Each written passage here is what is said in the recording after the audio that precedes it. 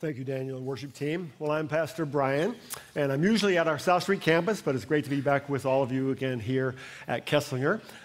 Many of you know that my wife and I have 4 sons, grown now, but when they were much younger, we went through several phases of family pets until we finally got a dog.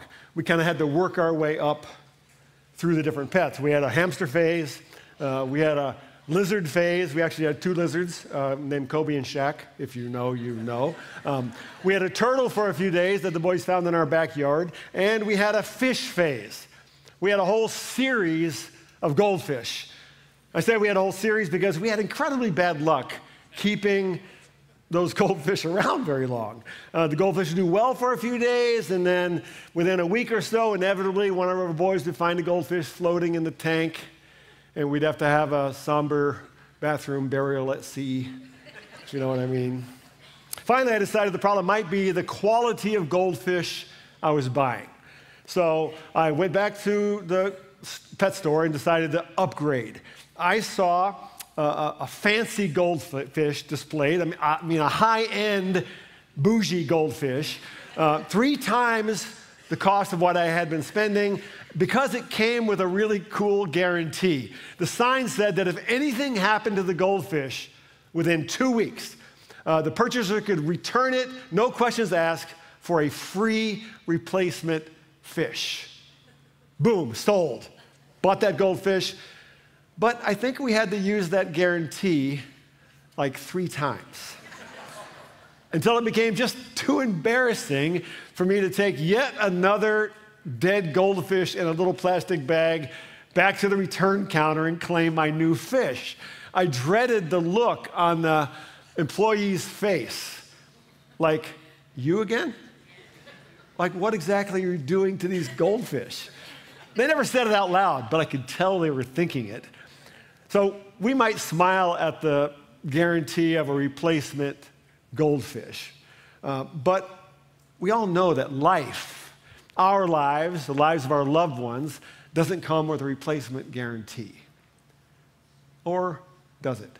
Today we look at a story that's about just such a promise. Now we're wrapping up our summer-long series. This is the 11th week of our series called Face to Face, Stories of Meeting Jesus. We've been looking at this whole series of stories from the Gospels about all kinds of people coming face to face, having an interaction with Jesus of Nazareth. All kinds of people, from a lonely Samaritan woman at a well, to a diseased, leprous man, to a greedy, short tax collector, to a Roman centurion, a soldier. And in most of these stories, transformation happens when they meet Jesus.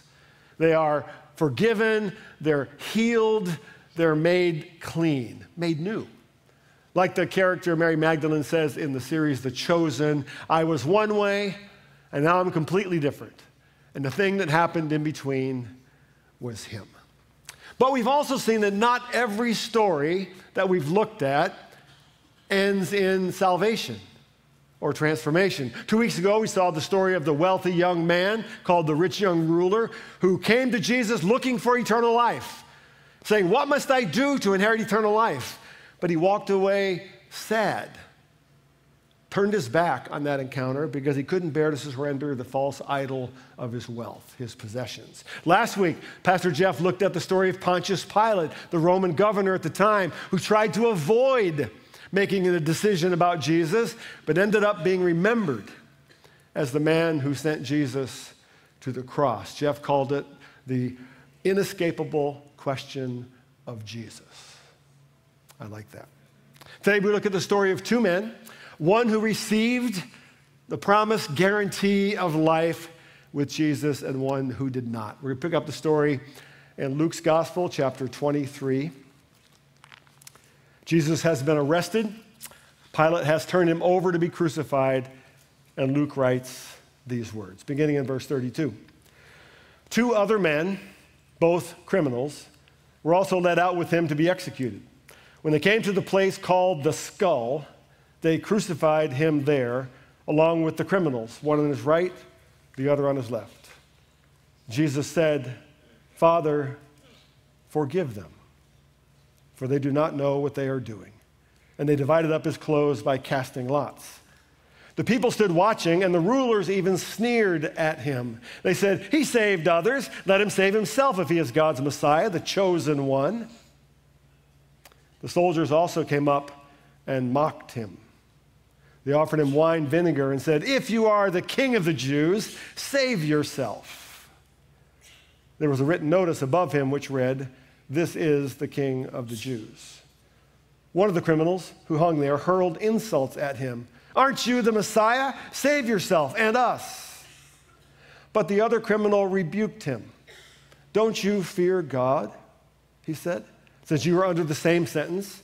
We are punished justly, for we are getting what our deeds deserve, but this man has done nothing wrong."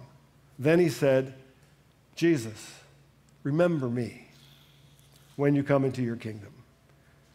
Jesus answered him, "Truly I tell you, today you will be with me in paradise."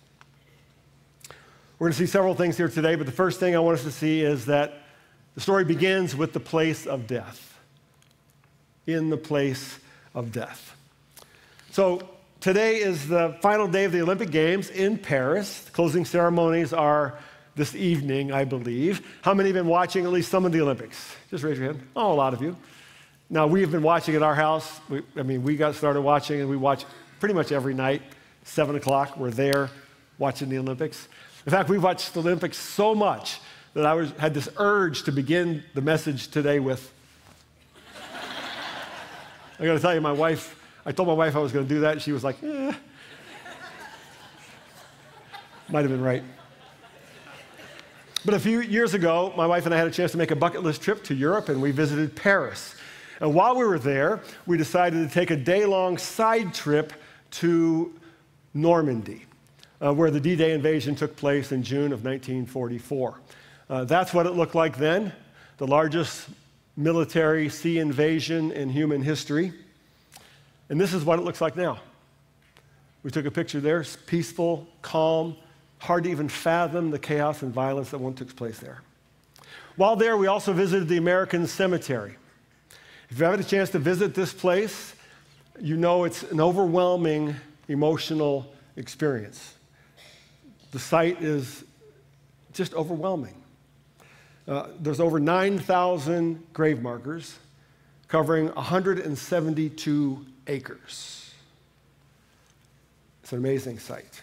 Today we remember Normandy and D-Day as the turning point and what led to victory in World War II. But that cemetery, seeing all those crosses with some stars of David mixed in, reminded us that it was first a place of death, not victory. Luke tells us in verse 32, 2 other men, both criminals, were also led out with him to be executed. Now, the word Luke uses for criminals here means evil worker. Both Matthew and Mark, who tell the same story, call them robbers or thieves, which carried the meaning of them being violent men. They were bad men. Verse 33, when they came to the place called the Skull, now the word Luke uses here is cranion, from which we get our English word cranium. It just means skull. It refers to a hill just outside the ancient city walls of Jerusalem. That was a place commonly used for executions, for crucifixion. And they called it the Skull. In Aramaic, it was Golgotha. In Latin, Calvary, because either the hill resembled a skull or it simply symbolized and was a place of death. They crucified him there along with the criminals, one on his right and the other on his left. Let me pause there for a bit. Luke tells us that there were 3 men on 3 crosses, Jesus in the middle, and 2 criminals on either side. Now, this story is actually etched deep into the DNA of Chapel Street Church. The 3 crosses in the story are represented in all 4 of our campuses in our facilities. Let me show you. The exterior of South Street has this built right into the brick. The sanctuary of South Street has this up front, the 3 crosses. Here at this campus, on the exterior of Keslinger, we see the 3 crosses. We see them on the steeple tower way up to the top, if you look, the 3 crosses. We see them on the exterior of our Mill Creek campus and on our newest campus at North Aurora. And leave it up there for a moment. What I want you to see is not just the 3 crosses, but notice in each case, one of the side crosses is touching the center cross. And that's a symbolic representation of the great story we look at today. All 3 men have been tried and found guilty, the 2 criminals for violent crimes against Rome, and Jesus, who had been accused by the religious leaders of blasphemy, of making himself equal to God, and of calling himself a king, which was a political crime in Rome. Now, crucifixion, the Roman cross, was an unimaginably brutal means of execution. We've all heard bits and pieces of it, but it was so revolting, even in that culture, that Roman citizens wouldn't mention it in polite company. And the Romans are the ones who invented and perfected it. It was too revolting, which is why Luke doesn't give us details of the actual crucifixion. He just says they crucified him there. One, because his readers would have all understood because they'd seen crucifixions. Secondly, because it would have been impolite to put it into words. It was intended not just to execute, to kill, but to inflict as much pain as possible, and even more than that, to utterly humiliate and degrade and dehumanize a human being, and to do so publicly. From the perspective of Rome, the purpose of crucifixion was to intimidate and to ensure fear of Roman power. But from God's perspective, and for those of us who have put our faith in Jesus, the cross is a symbol of God's power to bring victory over sin and death through Christ's sacrifice. And it would be that for just one of these criminals. But before it became a symbol of victory, we need to see that the place of the skull was a place of death. The second thing we see is that this is also the place of forgiveness. The place of forgiveness. My mom was born and raised in a tiny mountain town in the hills of eastern Kentucky, Pike County, coal mining country. We'd call it Appalachia. She became a believer at the age of 19 through the preaching of a lady missionary preacher who started a small church in her town with wooden benches on a dirt floor.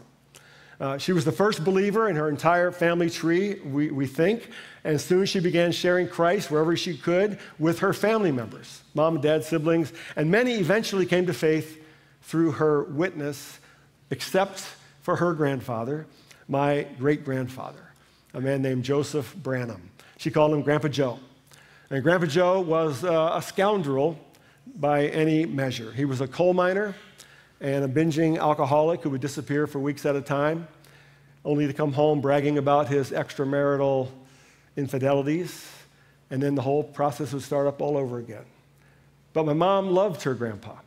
And late in his life, when he was dying from black lung disease from his years spent in the coal mines, she went to visit him in the hospital, and she tried to share the gospel with her grandpa.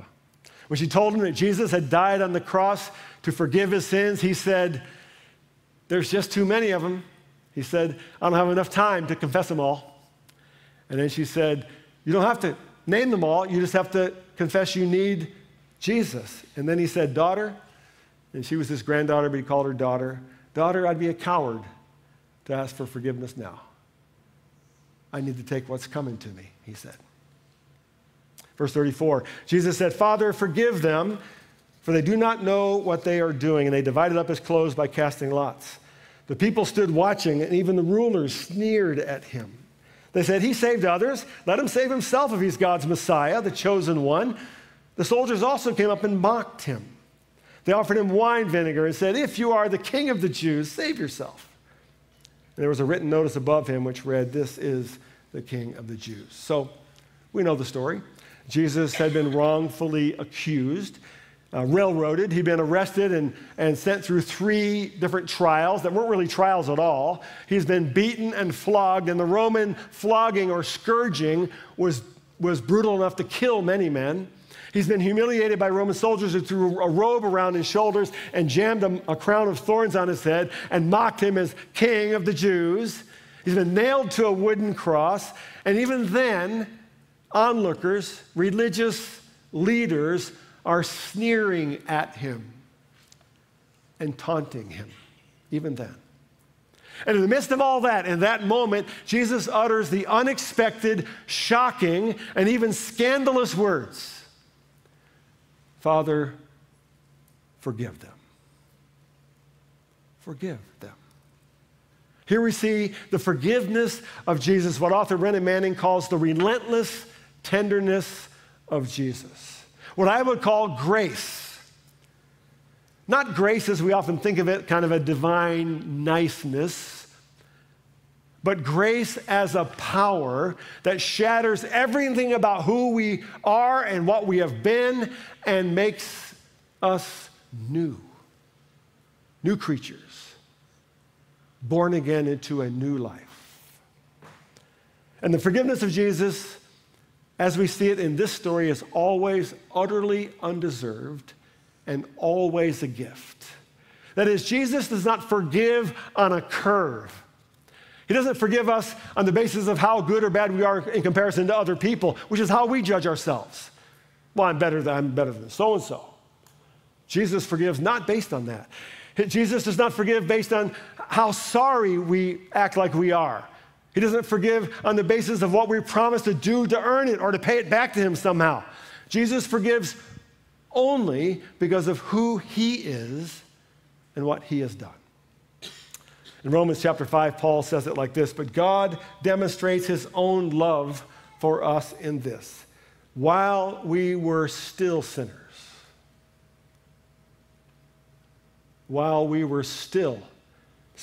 Christ died for us. What my great-grandfather needed to know most was that even with his substantial stack of sins, and it was substantial, that Jesus died for all of that. All of it. And that to ask for forgiveness was not cowardice. To fail to receive the forgiveness was cowardice. Because forgiveness is always a gift. And that's what this story is about.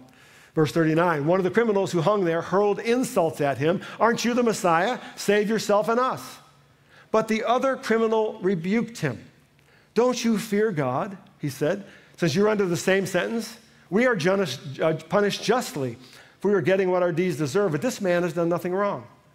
Then he said, Jesus, remember me when you come into your kingdom. Now, before we look at what I would call this man's cry of faith, I want to point out something that we can miss if we only read Luke's account of this story. If you read it in Matthew and Mark, who tell the same story of Jesus' death, they tell us that both criminals, the man dying on the right and on the left, both of them mocked Jesus. But here in Luke, we see that one rebukes the other, which means something changed in this man. He went from hurling insults at Jesus right along with the crowd, right along with the other criminal, right along with the religious leaders, to crying out to him, Jesus, remember me. So what changed? Now, we don't know this with certainty, but I think Luke gives us a hint. Back in verse 34 when he says, Father, forgive them, for they do not know what they are doing. I think in that moment, something may have stirred in this man's heart and mind when he heard Jesus say those words. I mean, he knew he was a criminal. He knew he had done bad things. He knew he was a bad man. He knew he deserved the punishment he was receiving. And he knew by the end of the day, he was going to face the judgment of a holy God. But maybe, just maybe, this man on the middle cross could forgive him too. Years ago, when I was senior pastor here and we had just one campus, South Street, we had a children's ministry that met every Wednesday night. And one Wednesday night, I was at home because I wasn't involved in that ministry. I got a call from a leader in that ministry saying, Pastor Brian, could you come to church? There's a man here, a dad, who's acting very strangely, who's agitated, and he's scaring the kids and all the leaders. Can you please come? When I tell this story, I say, it was before Pastor Jeff was on our staff, but if he had been, I would have said, call Pastor Jeff. So when I got there was a man pacing back and forth in the lobby, talking out loud, like to himself or someone, clearly agitated and going through some sort of emotional distress. I convinced him to come back into my office away from all the kids and the leaders, and I just tried to calm him down. And it's a really long story, but it turns out he was a Vietnam veteran having some kind of PTSD episode. And so I knew he needed help far beyond what I could give him. But I just sat with him for an hour or so, trying to get him to tell me what was going on in his mind and his heart. And eventually he told me parts of a story. He was 19 years old, serving in Vietnam, in combat, in battle, and he said he had done things so awful that he couldn't even put them into words for me. He just kept saying, you don't know, man, you don't know the things that I did, you don't know. And all he could say was, no, I don't. I don't. But Jesus does. And even though you can't forgive yourself, he has already forgiven you. This man on the cross does three things that we see here. First, he recognizes his own sin and guilt. He says, don't you fear God, to the other. He says, you're under the same sentence. We are punished justly for we're getting what our deeds deserve. He knows who he is, what he's done, what he deserves. Secondly, he recognizes Jesus as king. He says, Jesus, remember me when you come into your kingdom. The only people who have kingdoms are kings. And he also recognizes that Jesus' kingdom must extend beyond death itself, because he's dying too. And thirdly, he recognizes his own personal need. He says, remember, not us, me. I think this story tells us that it's never too late to cry out to Jesus. And I think this can be encouragement to anyone here today who has a loved one or friend that you fear is so far from God that there's no hope. I don't think any of us know how many so-called deathbed conversions or end-of-life cries of faith actually happen. I think there are many, many. And I've experienced some of those. Years ago, a lady in our church asked me if I'd be willing to visit her mother, who had been diagnosed with terminal cancer. And I said, sure, I'll visit her. And then she said, but I need to warn you. She said, my mom has never been very religious. She has never been to church. And she's really not a very nice person. I said, well, have you asked her? Is she willing to have a visit from someone like me? She said, yeah, I asked her, and she surprised me. She said yes. And that's how I met a lady named Charlotte. She was 79 years old. She knew she was dying. And her daughter was right. Charlotte was a rather bitter, older woman, foul-mouthed, and who had experienced a lot of pain in her life. But she let me visit. And I visited her every few weeks, and I could tell that she started to enjoy our conversations, even though she occasionally used bad words and things like that. She eventually even let me pray for her before I left. Then one day, I noticed several books on her coffee table, and all the books were about heaven. Her daughter had been bringing her books. And I said, oh, so have you been reading these books? She said, yeah, I have. I said, maybe one of the things we can talk about when I come is how you can know more about heaven. She said, I'd like that. So we started talking about heaven and what it meant. And I got to tell her the story of Jesus. And eventually I thought she was ready, so I wrote out a prayer of faith on my computer at home. I still have it. It's called Charlotte's Prayer. And I took it to her. We sat in her living room, and I said, Charlotte, I wrote this prayer out for you. I want to read it to you. I want to know if you want to pray this prayer today. So I read her this prayer of faith. I got finished. I said, do you want to say that prayer with me now? And she said, yes, I do. So we did. Charlotte died a couple of weeks later, but I believe Jesus answered that prayer.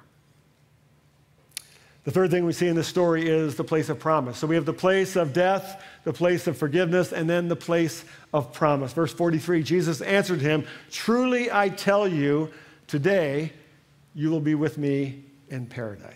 Truly I tell you. The word used here actually is the Hebrew word amen that most of us use every day when we pray. And in this context, it means so be it, or let it be. Or we might say for real, or it's a done deal. Jesus is using it to make a promise.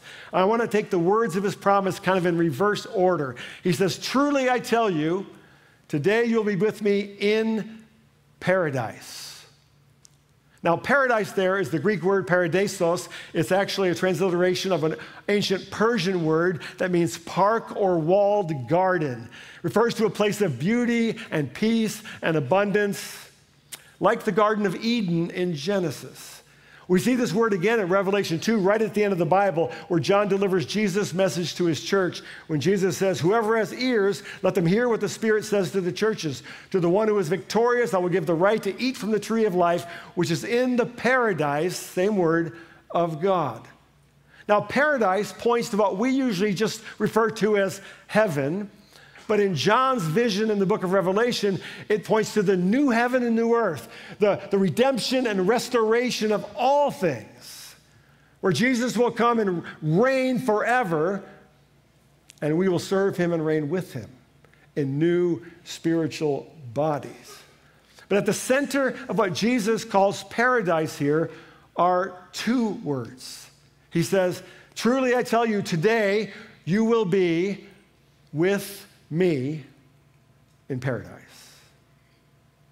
Paul writes in 2 Corinthians 5, "We are confident, I say, and would prefer to be away from the body and at home with the Lord." So what Jesus is saying to this man, what the Apostle Paul is affirming to us, is that the promise of Jesus, the promise of eternal life, the promise of our eternal home is that we will be with him.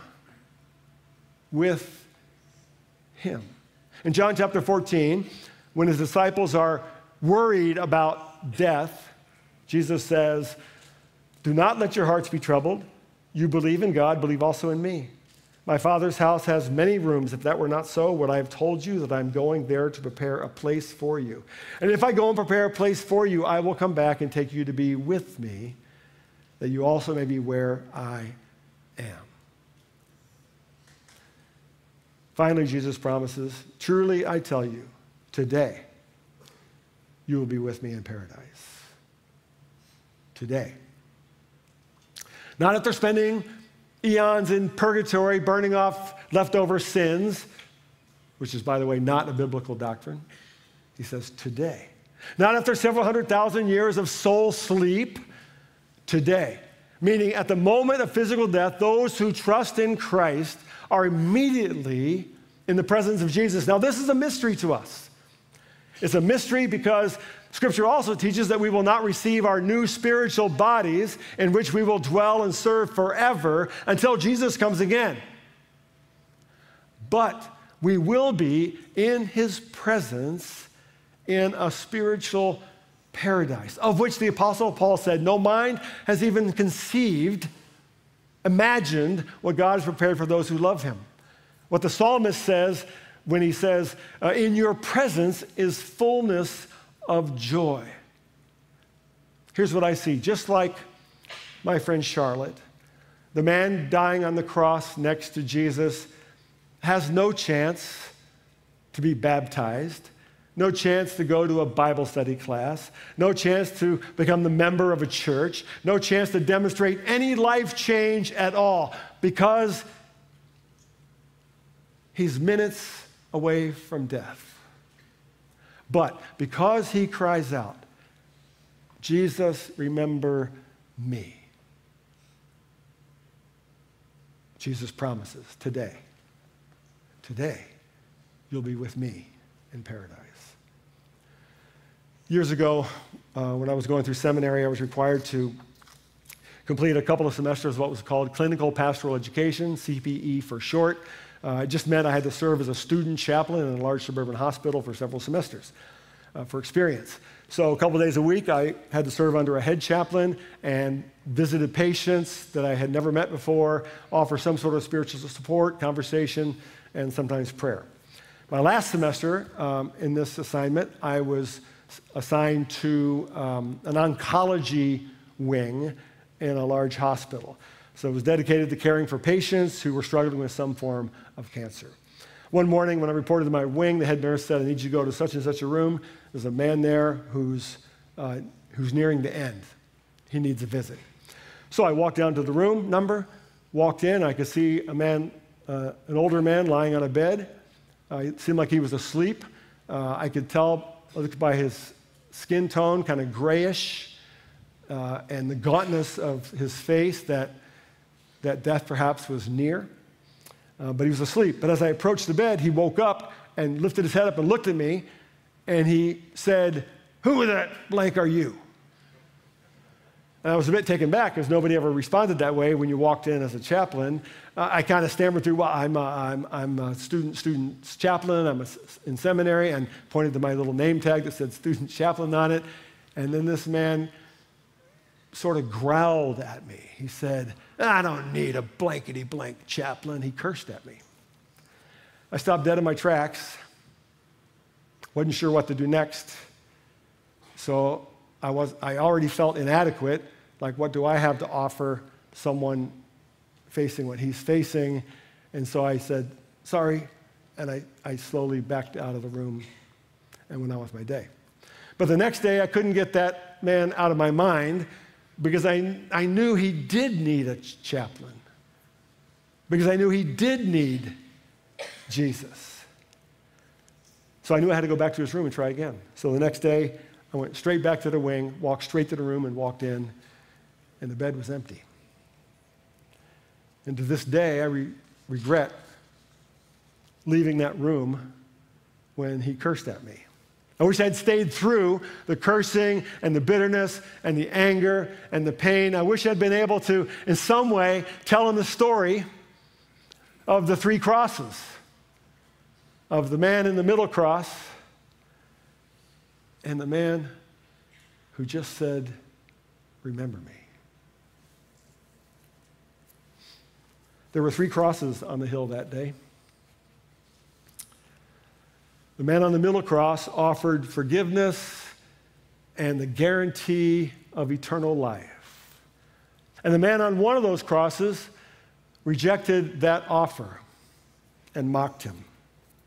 But the man on the 3rd cross responded with repentance and faith and took hold of the middle cross and said, "Remember me," and received his life replacement guarantee in full.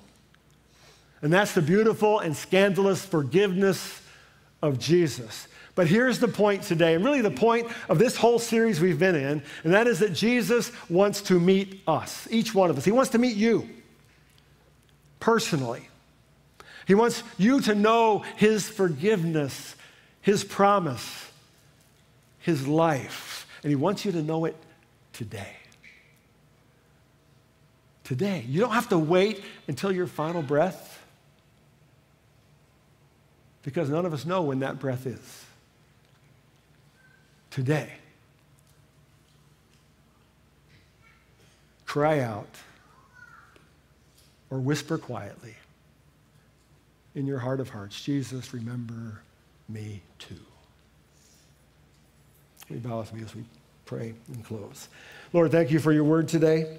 And thank you for the terrible beauty of this story, for the ugliness of the cross, for the ugliness of sin and death. And thank you for the beauty and power of your forgiveness. And may each person within the sound of my voice, whether here today or watching online, may each one know and receive your promise of life today. Today. It's in your name that we pray. Amen. I love that last line. "Oh, love that finds me where I am." I pray that his love has found you right where you are. Our benediction today comes from Paul's words in Ephesians chapter 3. May we go now in the name of Jesus, and may you grasp how wide and long and high and deep is the love of Christ. And may you know this love that surpasses knowledge, that you may be filled to the measure of all the fullness of God. Amen.